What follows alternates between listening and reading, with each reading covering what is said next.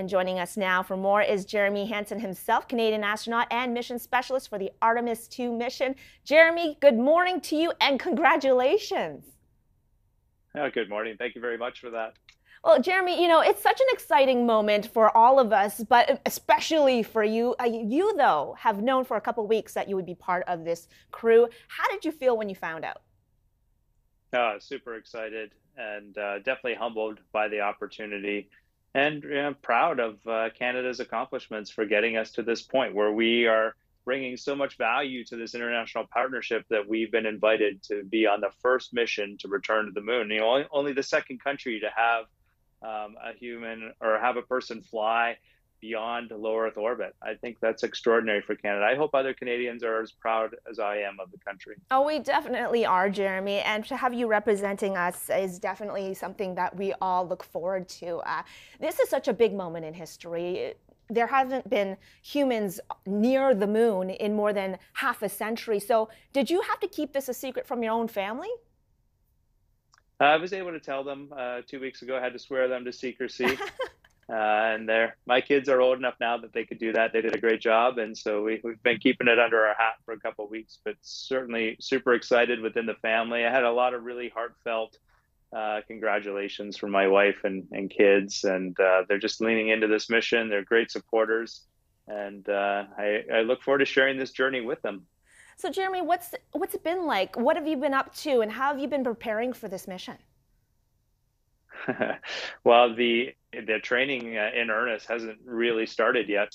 We're always working on the future programs. So I was definitely watching the Artemis I mission, for example, learning as much as I could from that mission. That was an uncrewed version of this rocket and capsule.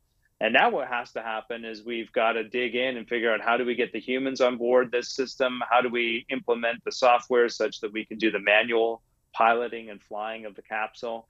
And there's just a whole lot of other systems we need to work on to support life out in deep space. And so that's going to be some really exciting work for me. I'll be joining a huge team of people, both here at NASA and at the Canadian Space Agency. And we'll be getting ready for this, like you said, this historic mission to send humans back to the moon. It's been over 50 years. And this time, Canada is going to be part of that. I'm so happy and so proud.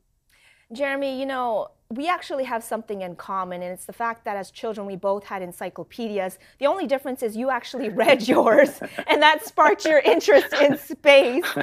Talk to us a little bit about that dream and the fact that you're realizing it now.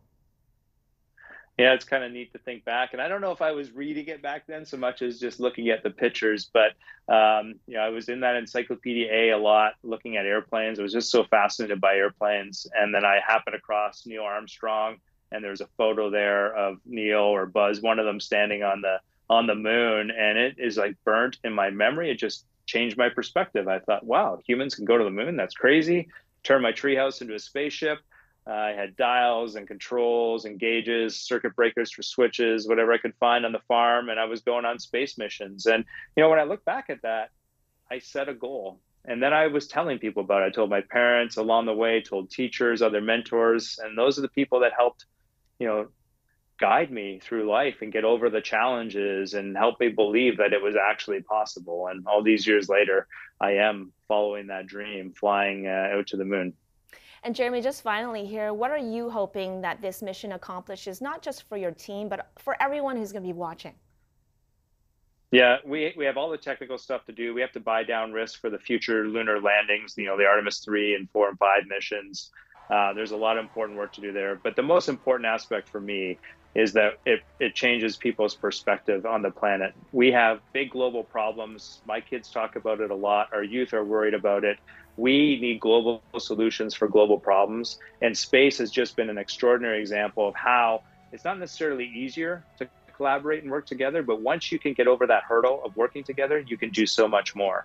And I really felt like Canada was highlighted in a huge way yesterday by our American partners here. I thought that was extraordinary American space leadership, but it really was a tribute to Canada. It was saying, look, if you can bring real value, which we can do some great things together.